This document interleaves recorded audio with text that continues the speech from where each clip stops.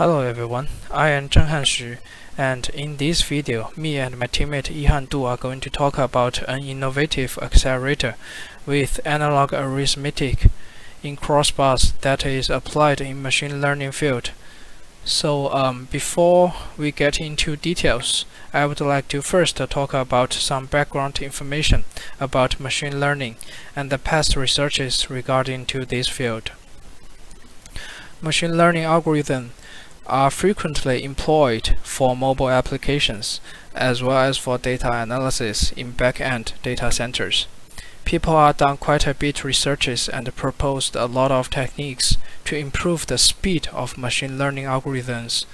I have listed some of the architectures and methods, and I will briefly talk about each of them so that you can have a general idea before we dive into the core content.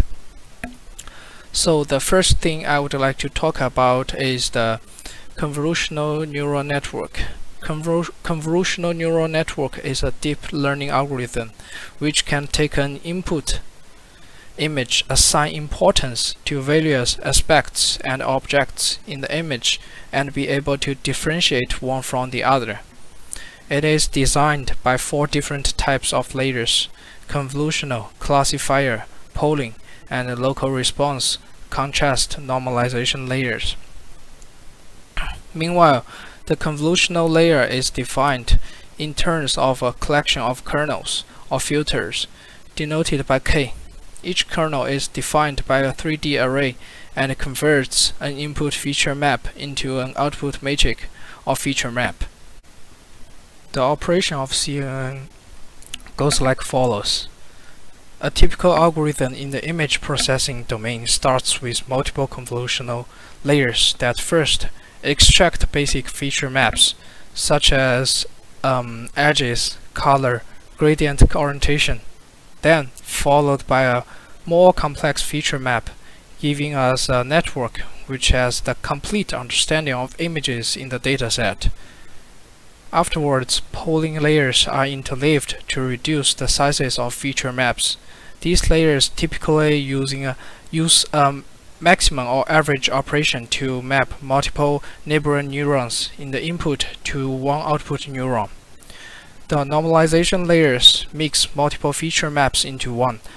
Finally, the classifier layers correlate the feature maps to objects seen during training status. The second concept I would like to talk about is the deep neural networks. Deep neural networks are typically feed-forward networks in which data flows from the input layer to the output layer without going backwards, and the links between the layers are one way, which is in the forward direction, and they never touch a node again. Okay, lastly, the DaDianNao architecture. It consists 3 key features. The first one is that it replaces SRAM and DRAM with embedded DRAM. While SRAMs are appropriate for caching purposes, they are not dense enough for such large-scale storage. The storage density of embedded DRAM is around 3 times higher than SRAMs or DRAMs. And the second design characteristic of the architecture is to locate the storage for synapses close to neurons and to make it massive. This design choice is motivated by the decision to move only neurons and to keep synapses in a fixed storage location, which serves 2 purposes.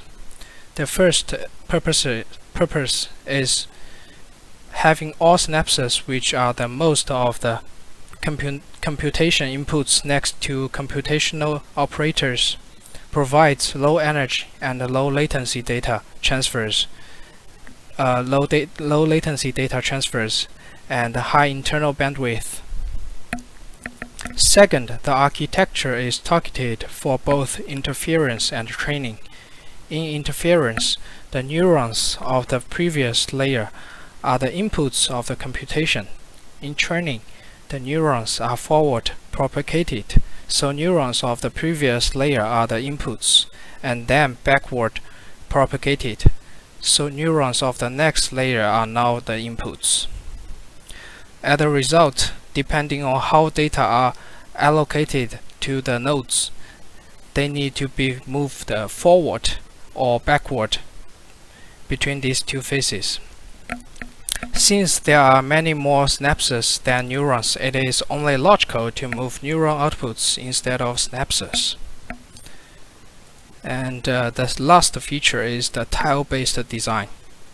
The output neurons are spread out in the different tile, so that each neuron function unit can simultaneously process 16 input neurons. The figure on the left shows tile-based organization of a node. All the tiles are connected through a fat tree, which serves to broadcast the input neurons values to each tile and to collect the output neurons values from each tile. At the center of the chip, there are two special embedded DRAM banks, one for input neurons, the other for output neurons. And the right figure shows the tile architecture. Every tile architecture consists of a neuron function unit with 4 embedded DRAMs used to store snaps buffer. And okay, now we will get into the details of the paper. In this paper, the researchers proposed a non-traditional accelerator that works especially well on deep neural networks. And why this architecture is non-traditional?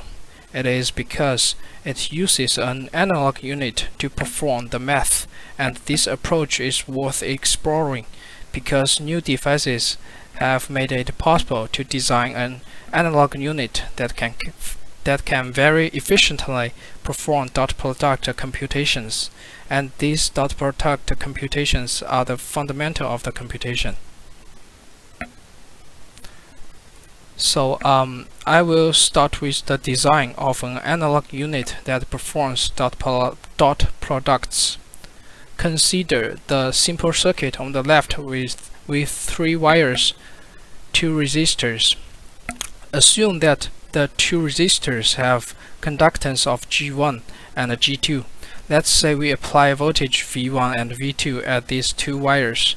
So the first wire injects a current V1 times G1 to the vertical wire called bit line, and the second wire injects the current V2 times G2 as well. These 2 currents add up to give a total current of V1 times G1 plus V2 times G2. Thus, as you can see now, the resulting current in the bit line is simply the dot product of the input vectors of voltages and conductance. I can then extend this concept further and create this dense grid of resistance that is shown on the right. I can set the resistance beforehand. That gives me this matrix of conductance G, and now when I apply a vector of voltages as input, the current in each vertical line or bit line is the dot product of the input voltage vector and the vector of conductance in that column.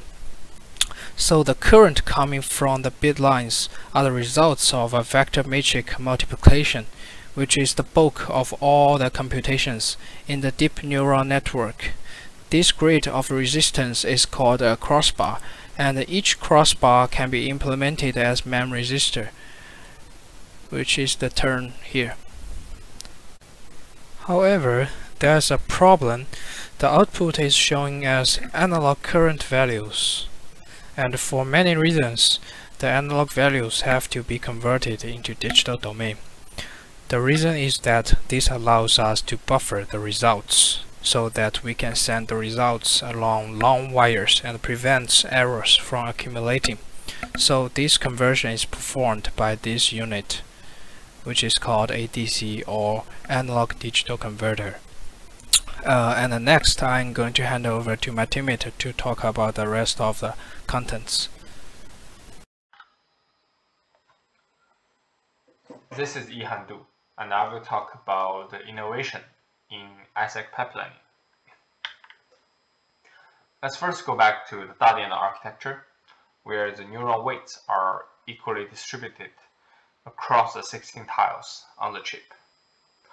And it does computation layer by layer. So when the calculation of one layer is completed, its result is collected, and the input of next layer is drawn from the EDRAM router, and it starts the computation of the second layer. However, for ASIC, tiles are only programmed to produce the output of one certain layer. So in this case, tile 1 is used to calculate layer 1 only, and the result of tile 1 is fed to tile 2 and tile 5 as the input. And when it finishes the computation of layer 1, the next set of data can come in, and such pipelining keeps all tiles busy and maximize the throughput rate. And also, due to this distributed computation network, it reduces the buffering between the layers. Let's take a closer look at the ASIC chip. So the 16 tiles are composed of one EDRAM buffer, which is used to feed the input and collect the output result. And multiple IMAs stands for In-Situ, Multiply, Accumulate, where all the calculations happens. And on the right is a typical flow of ASIC calculation. It takes 22 cycles to complete the computation of one layer. At the first clock cycle, the input data is drawn from the EDRAM buffer.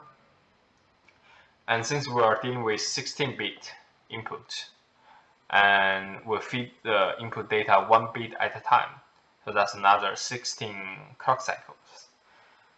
And then at 18th clock cycle, the combined analog current value are converted to the digital domain, and then its shift and add operation happens in both IMA level and tile level.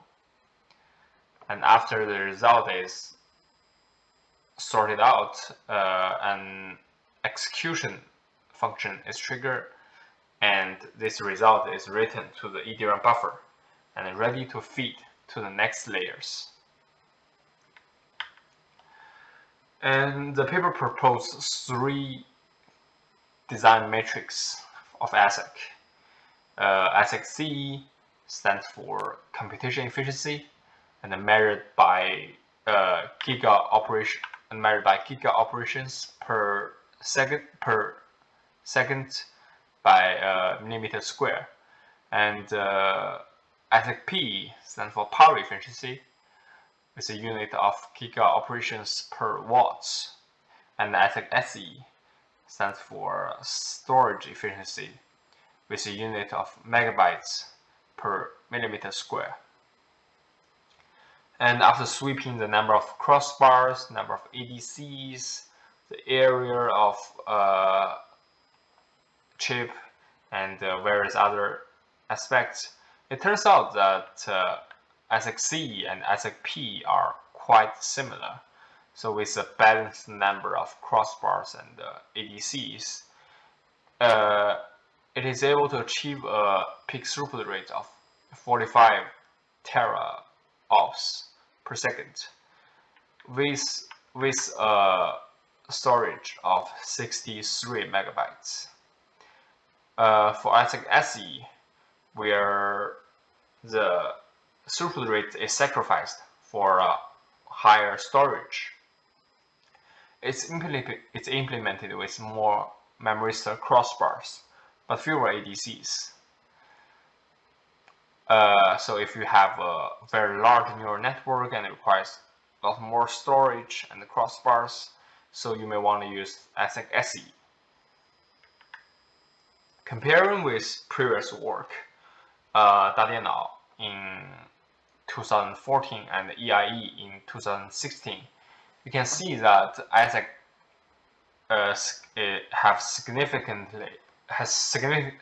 significant advantage in terms of peak throughput rate and storage. That is because it's efficient pipelining and distributed computation network, and also the more dense and fast memory stir crossbar. However, ASIC has two disadvantages compared to traditional digital accelerators. Although the analog arithmetic implemented by memory stir crossbar is very fast, but its analog nature determines that it's more vulnerable to PVT variations, since all the neural weights are programmed in the resistance of the memory stir. And the second thing is, as the size of the neural network grows, the overheads of ADCs grows almost exponentially. So, and ADCs are the most power-hungry part of the ASIC. So this actually limits the maximum network size of the ASIC, and thus limit its maximum performance. And in summary, dense memory stir crossbars can significantly improve the computation efficiency of DNNs and CNNs due to its analog nature and Kirchhoff current law. However, working with such crossbar requires careful management of computation network. It requires management of ADC overheads and precision, and it requires smart data encoding techniques to reduce the bit of ADC. And finally, the efficient pipelining at multiple levels, at IMA levels and at tiles levels, is a key of the high throughput rate of ASIC. And such efficient computation network will be very valuable in the fields like self-driving car and medical diagnosis. And thank you all for listening.